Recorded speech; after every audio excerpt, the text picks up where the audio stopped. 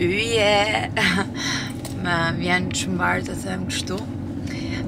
Jemi zgjuar herët sot. Herët. Nuk kemi zgjuar herët. Në fakt në orën 8 jemi zgjuar. Por kemi shumë problem të zgjohemi herët. Shumë herët, flas 7:30. Duhet të zgjohemi në 7:30, por është e pamundur. Nuk e di se çfarë ndodh me ne. Unë nisa ditën, çovaroj në kopësht, jam bërë gati super shpejt, se ishim vonë, si që thash, edhe tani sa po hypa makinës, piva kafen të Danupi dhe sanduiçin tim të përditshëm. Harrova kamerën në makinë dhe nuk e filmova këtë momentin. Thjesht po e them. Dita sot, si çdo ditë e ngarkuar, kemi punë. Tani do shkoj, si do marrë disa porosi, do shkoj te studio, do shoh se që është bërë, te fabrika dhe gjitha gjërat më radhë. Nuk e di si do na nxë dita sot, domethënë do jemi aktiv apo jo këtu me video, por do mundohem gjithsesi, se ju vdisni për videot e mia, më shkruani një ditë të vonohet, domethënë e ndjenja të vonesën, që ka momenti për një video të re, më shkruani direkt, nuk do postosh video. Edhe unë tani normalisht kur e kuptoj që ka njerëz që mezi presin, e kam marrë seriozisht, domethënë duhet se s'bën të postoj video, të ju tregoj gjërat që unë bëj. Dhe kështu po bëj. Kemi postuar 2 video. Shpresoj të keni parë, ndërkohë që unë po bëj këtë video tjetër. Edhe kaq për tani. Kaq për dozën e mëngjesit. Shihemi më vonë.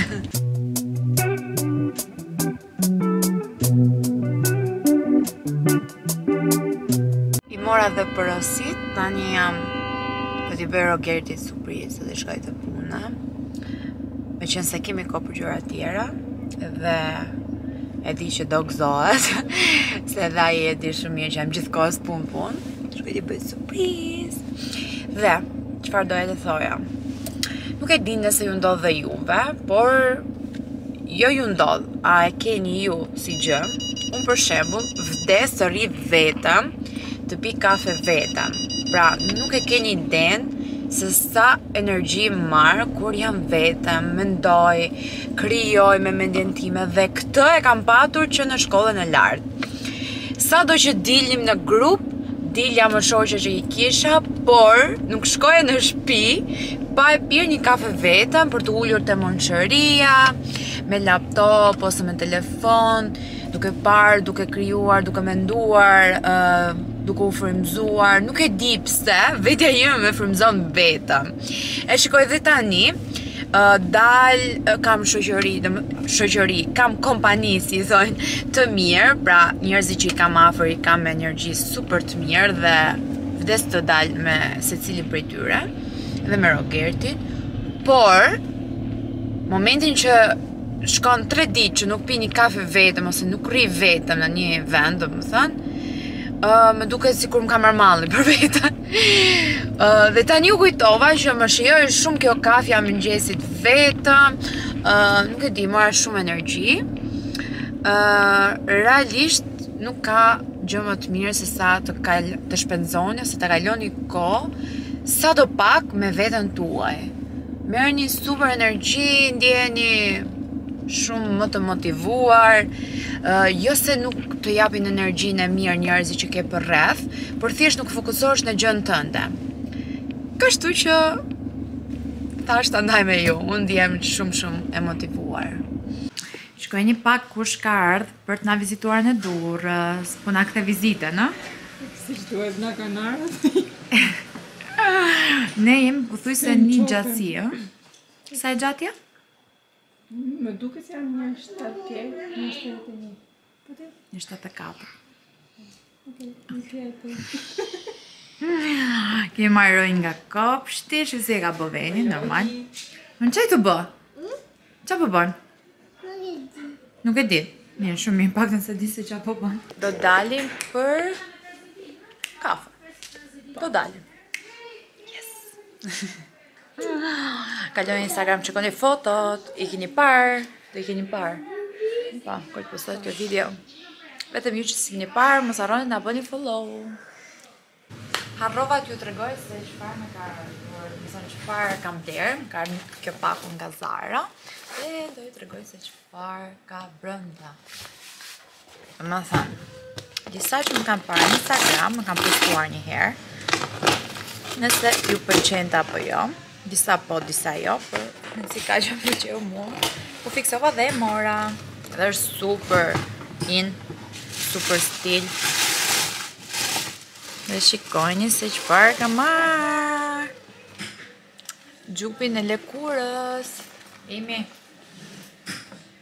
Që kam blerë. Pëlqen? Super. Da shumë morë. Sa bukur janë të Në fakt, nuk e di. Në dyqan s'kam provu këtë ngjyrë. Unë në dyqan se kam parë, fakt. Në dyqan kam provu një ngjyrë tjetër, që më ka pëlqyer më shumë, nuk e di tani. Marrë edhe këto jeanset, këto gri. Nuk e parë gjitha jeanset e mia, nuk kam gri. Nuk e di si rri, këto kam marrë 40. Besoj është pak e madhe, Besoj që të vim kështu si gjëra. Këto dyja kombinojnë bashk. Janë pothuajse e njëjta ngjyrë. Por nuk rritet pa e provu, kështu që do e provoj. Ja, e provova dhe kështu duket gjupi. Emi votoi për po. Këto janë jeanset.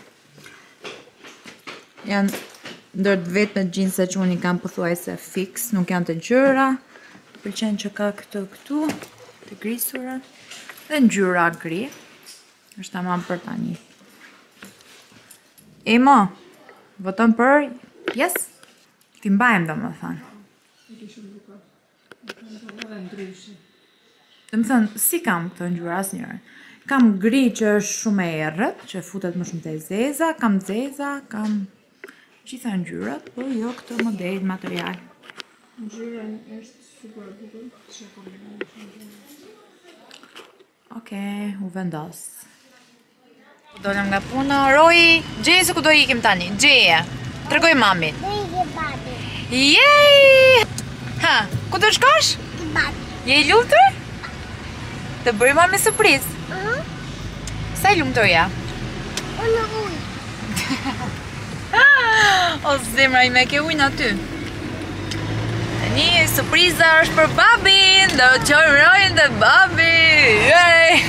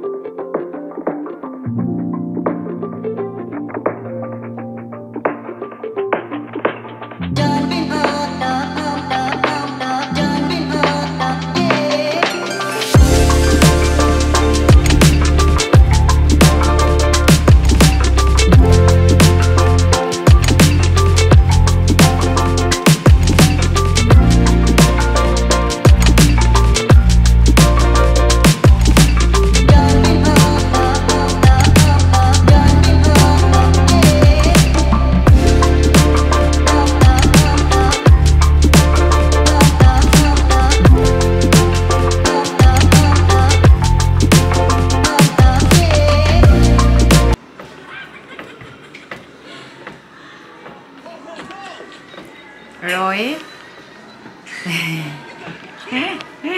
Sa t'mi flokët i rregulluam.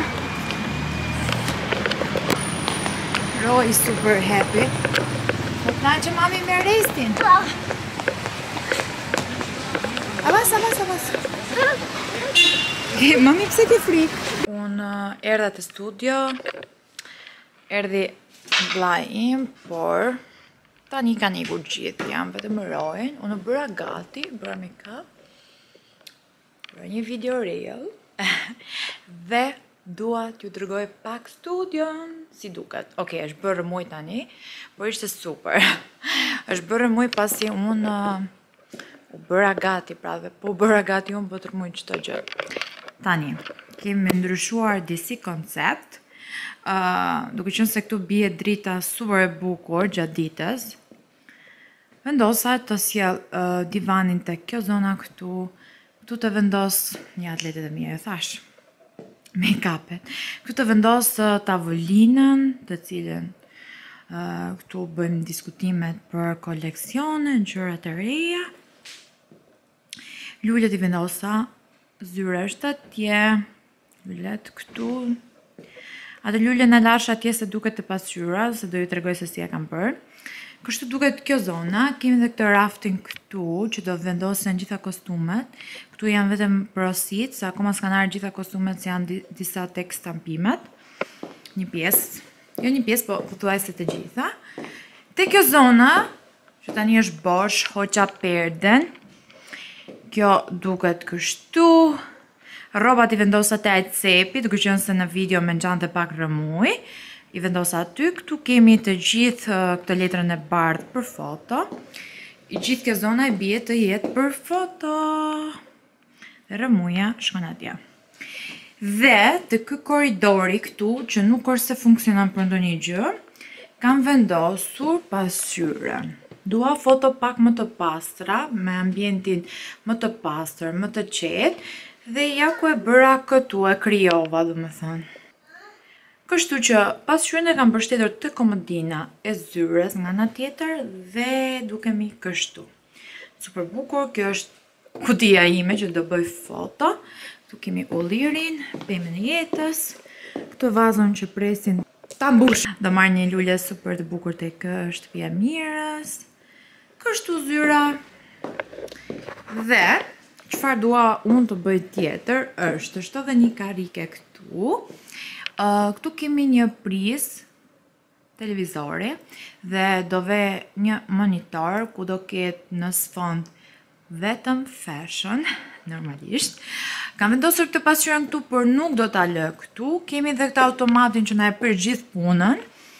Ja ku jemi dhe këtu me pasqyrë, sa bukur drita këtu. Dhe o do vendos një raf këtu, por nëse unë e vendos këtë raftin këtu, do thoj që unë do ta bëj gjithë zonën. Dhe për ta bërë gjithë zonën do goxha lekë dhe për momentin as nuk e kam ndërmend të investoj kaq shumë lekë. Sepse kjo është zonë goxha e madhe. Do doja ta bëja një lloj minibari këtu që mund të mbaj kafen, edhe pse e mbajmë te zona tjetër. Mund të mbajmë ndonjë ushqim, ndonjë gjë. Dhe këtu rafte. Por kjo shkon goxha dhe për momentin nuk besoj që do ta bëj. Do doja shumë të vendosja një panoramë që ta mbuloje fare këtë gjën këtu. Por let's see. Domethënë çdo gjë avash të shohim se çfarë do bëjmë. Kaq për tani, do ju tregoj kur ta kem akoma më pastër, ishte shumë pastër më thënë drejtën, por unë dhe Roj kemi bërë shumë rëmuj.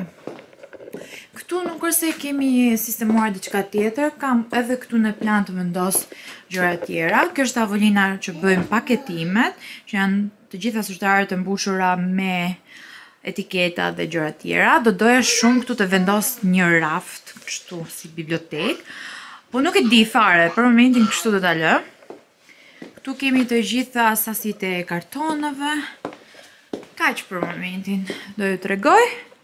Kur të kemi sërish ndryshime dhe gjëra të reja, këtu do doja, ose besoj, do vendos një tapet të bardhë. Pana, që të plotësohet. Kaq, mua më pëlqen shumë tani. Me thoni dhe ju si u duket ndryshimi. Ishte më mirë, apo u bë më mirë se që ishte? Me thoni në koment. Ja ku janë dhe këto librat, mos të harroj t'ja u tregoj. Këto janë libra që unë leva që u thash tek vlogu para këtij.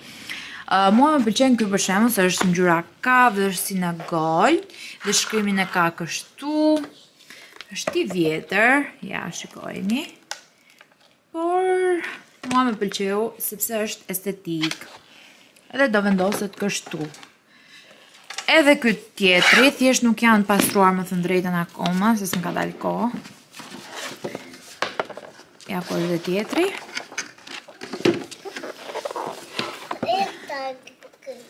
Edhe ato tjerë që po tregoj. Edhe ato dyja, mama? Po. 2-4. 2-4? Okej. Ja ku janë. Dhe vendos këtu. Më pëlqej kjo tavolina, që mund të vendos të librat. Qëse si do i rregullojmë sërish. A pëlqen tavila? Po, më pëlqen, po ty të pëlqen? Pëlqen? Mos hyp aty mami, mos, është gjynaf libri. Vendose këtu poshtë. Do ikim te babi. Ikim. Vendose mami të lutem. Shife si vendosi mami këtu. Vendosi dhe ti. Se na prishe. Mirë? Bravo. Po ti e qun shumë i mirë. Shumë fare. Bravo. Love you. Do thuash në i gjën djekësve tu. Se ke shumë djekës ati. Që të pëlqejnë. Ju kam shumë gjënë, thuaj. Bravo. Ikim. Let's go. O, si e mërë. Se nuk ju kam thënë. S'ju kam thënë sepse kur t'ju them, se jam qitë kohës me punë dhe me levizje, nuk e kam vjerën. Pra ndaj e zhëroj gjithë kohës me mua. Edhe të bëj gati për kopësht, e qoj, e marë, e mbaj gjatë gjithë kohës me vete, se nuk ka kush rrinë shtëpi me rojnë, kështu që unë e marë me vete. Lodhet, por nuk kemi qëfar të bëjmë. Dhe e syze se si më duket. Kam bërë një make-up super thjesht, po duket shumë bukur. Shikojni. Thoni pak se si ju duket. Super. Janë të gjitha produkte që kam marrë të Kloj Shop. Ja ku i keni. Të gjitha këto produkte të përdor. Për këtë make-up të lezetshëm. Qa do mama? Ta jep mami. Tani ne do dalim, do ikim. Nga këtu, nga studio. Se nuk kemi fare punë mo, thjesht unë po bëje video dhe po luesha. Edhe si që po e thoja, vjera nuk e kam, më vjen nesër, mami në Rogertit pra. Më vjen nesër, jemi 3 ditë pa mami në Rogertit, kështu që e kam dalë mos mirë. Yes. Më thënë duke hangër jashtë. Nuk kam gatuar asgjë, asgjë. Ikim! Kemi ardhë në shtëpi. Këtu kemi në lagje kemi një valle, se kemi një 3 ditë vetë muzikë. Tani me duhet të heq këtë make-upin, se sikur me rendon fytyra, realisht, normal që me rendon fytyra. Dhe Rogerti po bën darkën. Do ta shkoj unë të një moj, thjesht duhet të ndrohem tani. Dhe kaq. Nuk kam mundur më të kap video YouTube, jam munduar të kap të paktën kryesore, derisa unë një ditë do jem vetëm për YouTube-in, për ju, YouTube-in. Nuk e di kur do jetë këtë da, që unë e përmëtoj shpesh, por do jetë, një ditë do jetë tetor, mes tetori e mbrapa, nëntor, po tetori është i juaj. Se vinë vlogmas. Pra, dhjetor është i juaj, dedikuar YouTube-it, por mendoj të hynë në valle më herët. Kështu që zhjemi nesër.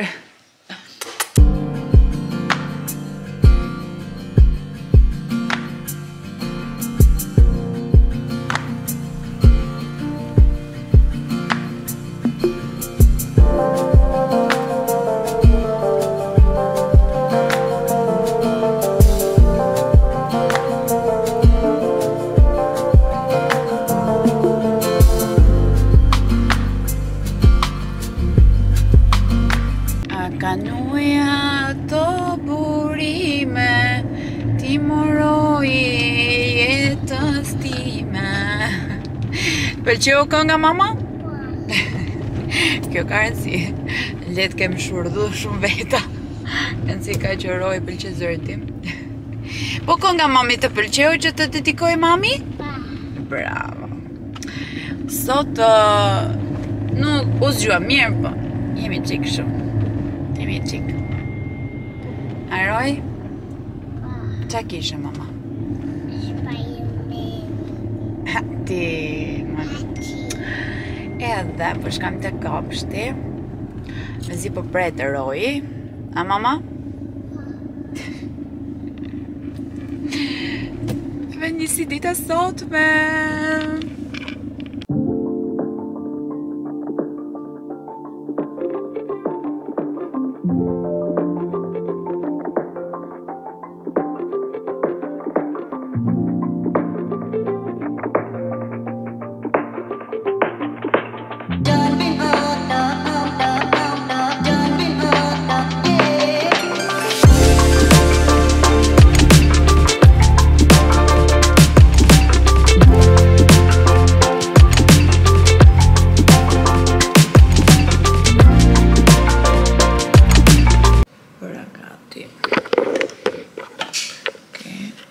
shumë afër, jam okay.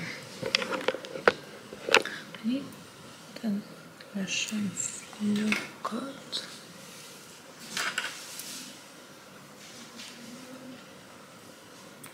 Të ballukët janë shumë të vogla dhe nuk mbajnë formë.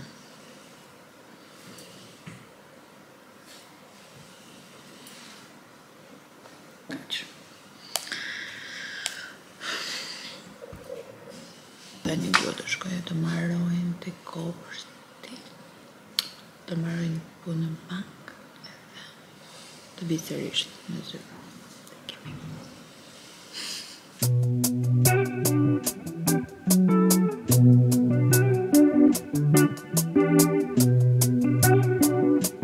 Sa të bukra, so cute, ja dhuroj.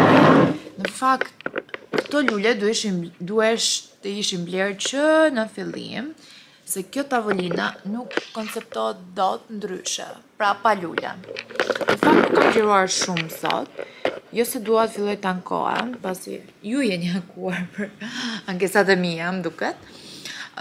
Realisht nuk kam patur kohë të gjiroj, as nerva ndonjëherë, sepse ndodhin shumë gjërat papritura në punë, sa që ju nuk e keni iden. Pra, një pjesë që nuk punojnë, nuk e kanë iden, vetëm kur e provojnë, ose ju që e keni provuar, është shumë e vështirë që problemet që dalin të paparashikueshme, sigurisht që e heqin fare humorin.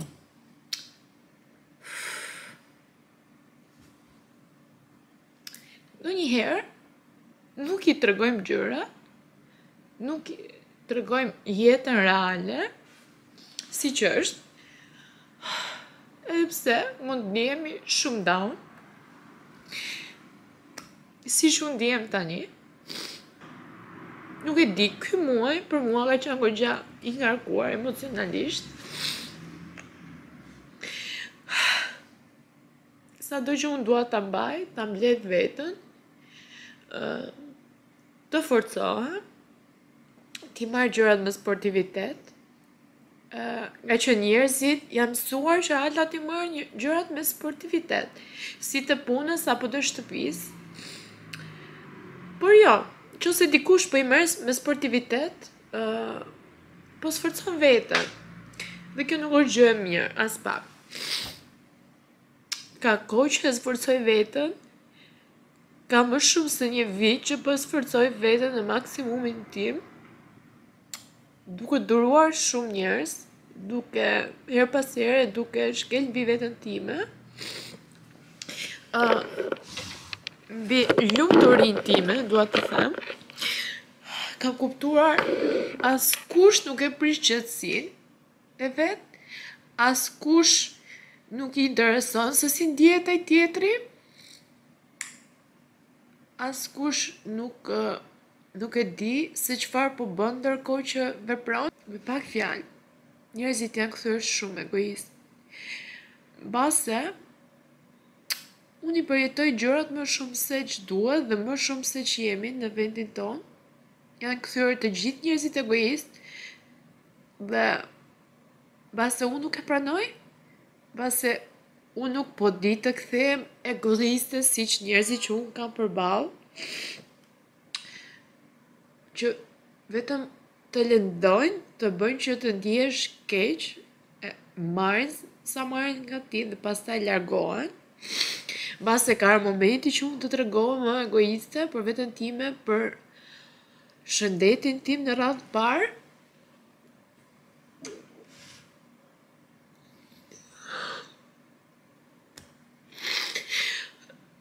E di që kjo është shumë e vështirë që ta ndaja me ju.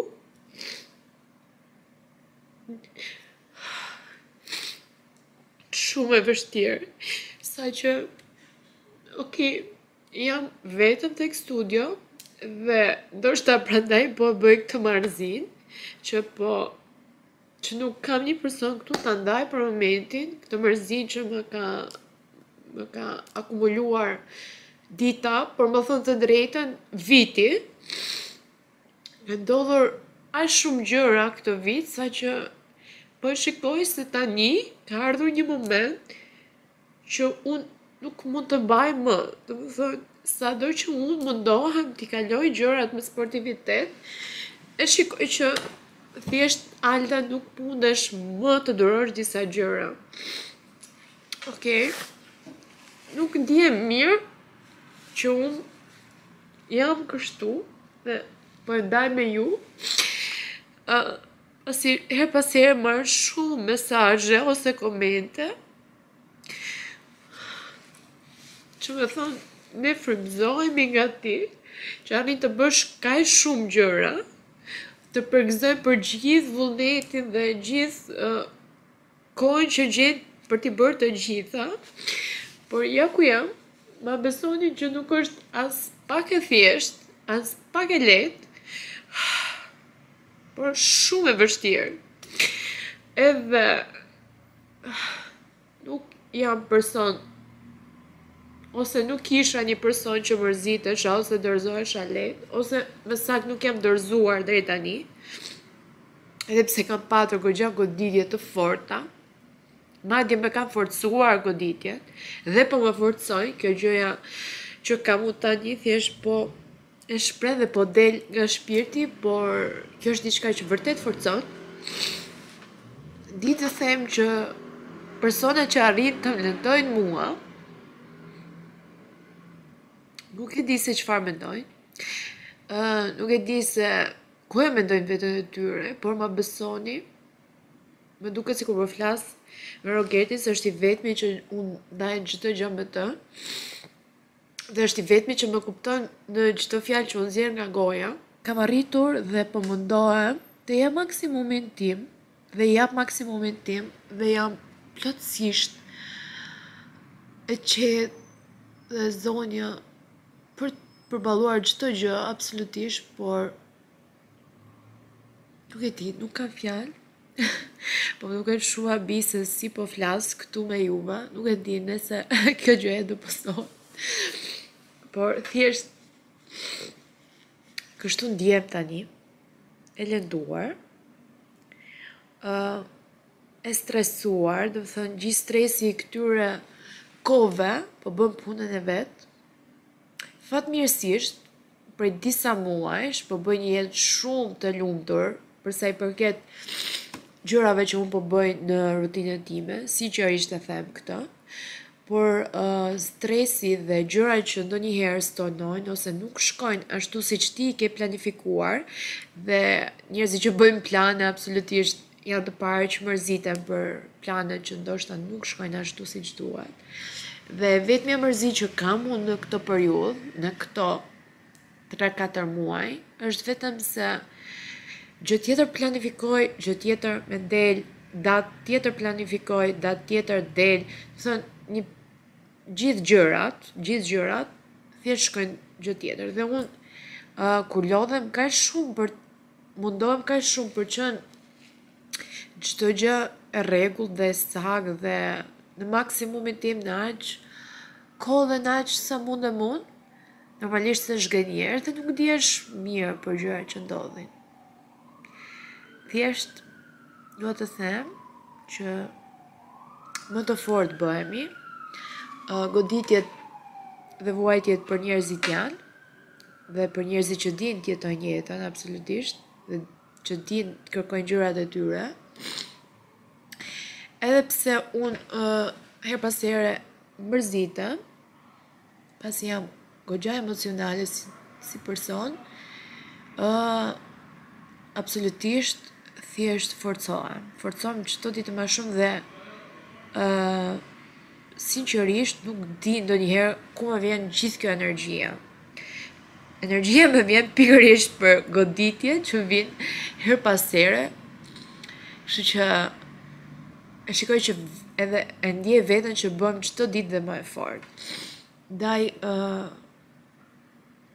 kjo video që po regjistrohet, jo me kohë mbase po regjistrohet, e bindur që kam shumë njerëz aty që ju ndodhe njëjta gjë, ose edhe ndoshta nuk është i njëjti hall, por në halli në mënyra të ndryshme sipas personave ose jetëve që bëjnë. Jam e bindur që ka persona që goditen herë pas here, jam e bindur, sidomos zonja, gratë, vajza që punojnë fort çdo ditë dhe mundohen me mishë me shpirt, absolutisht që do goditen dhe do e psojnë në një farë mënyre. Ju them që të bëjni të forta, në fakt, jo të bëjni të forta, këto gjëra ju bëjnë shumë të forta, merreni me sportivitet se këto gjëra mbarojnë shumë shpejt dhe bëjeni të forta, thjesht do e kuptoni mbasi t'i kaloni se sa shumë ju kanë mësuar disa gjëra ose këto goditje që ju merrni herë pas here. Dhe të thoni, ja ku jam, me gjëra, po bëj gjëra që dua, me njerëzit që dua. Dhe kështu. Okej. Me bëri mirë që fola me ju, me bëri mirë. Jo si është në një gjë shumë e madhe dhe shqetësuese. Thjesht jam një person i cili përjeton çdo gjë të mundshme. Madje përjetoj lumturinë e tjetrit sikur të ishte e imja. Humbjen e tjetrit sikur të ishte e imja dhe base kjo nuk është një gjë e mirë. Mund të jetë shumë e mirë, por jo e mirë për mua që ta arrit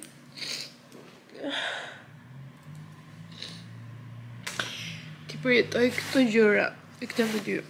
Gjithsesi e tillë jam formuar. Nuk besoj se është shumë e thjeshtë të ndryshosh karakter, sidomos kur e ke të lindur dhe e ke ngjarë dikujt, por thjesht po mundohem të marr veten. Kam më shumë se një muaj që mundohem të marr veten me sportivitet. Mundohem të mos i përjetoj gjëra që ndodhin çdo ditë. Edhe pse ne kemi uljet e ngritjet tona, nuk është asgjë e bukur siç duket, ose siç do donim, ose planifikojmë. Absolutisht.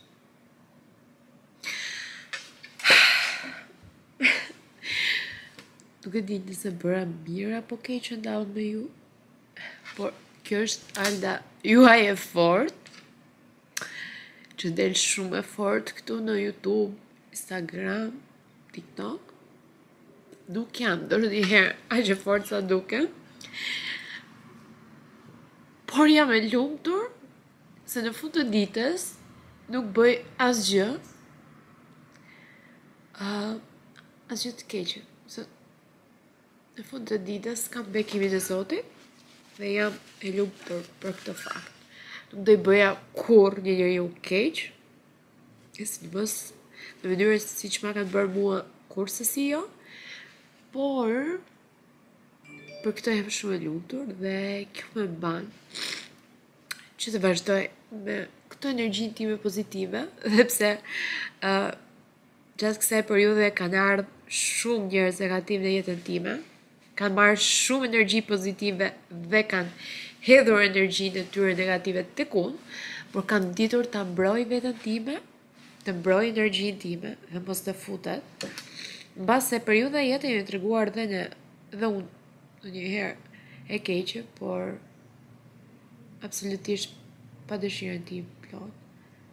Çdo gjë ndodh ndonjëherë pa dashje. Por ato pa dashje falen, ato me dashje nuk falen kurrë. Kështu që okej, tani jam mirë. E mblodha veten. Oroj, mos më gjykoni, nuk e di se si do dukem në syt ose në veshjet tuaj, gjithë kjo që thash. Por di të them që kjo jam unë. Të gjëra që më ndodhin her pas here. Do doja shumë që dishte gjatë gjithë kohës një vlog vetëm në momentet të lumtura. E dua të unë për juve, por jo gjithmonë ka momentet e lumtura. ose gjithë kohës, do më thënë mund të ketë momente të lumtura, por do njëherë ato streset bizotërojnë në disa gjëra. Dua ta mbyll këtë video këtu. Uroj mos ju ke mërzitur, uroj t'ju ke frymëzuar. Kam arritur të kuptoj që kur ndaj dhimbjet e mia ose mërzit gjërat e mia me ju, marr shumë energjisë nga ju. Pra aty e kuptoj që Alda nuk je e vetmja, po ja del shumë mirë dhe thjesht me duan këto energjit tuaja. Ndonjëherë ose dikush do thoshte pse po e ndan, çfarë arsye. Thjesht kështu është jeta ime. Dhe duke ndarë ndonjëherë bësh më mirë. Ka njerëz që të kuptojnë, ka njerëz që kanë kaluar të njëjtën gjë aty si unë, dhe secili ose më saktë secili nga ne frymëzojmë njëri tjetrin. Unë ju mua. Kështu që kaq kisha dhe për këtë vlogun, ju kam shumë gjanë dhe ju përqafoj. Bye, shihemi në vlogun tjetër.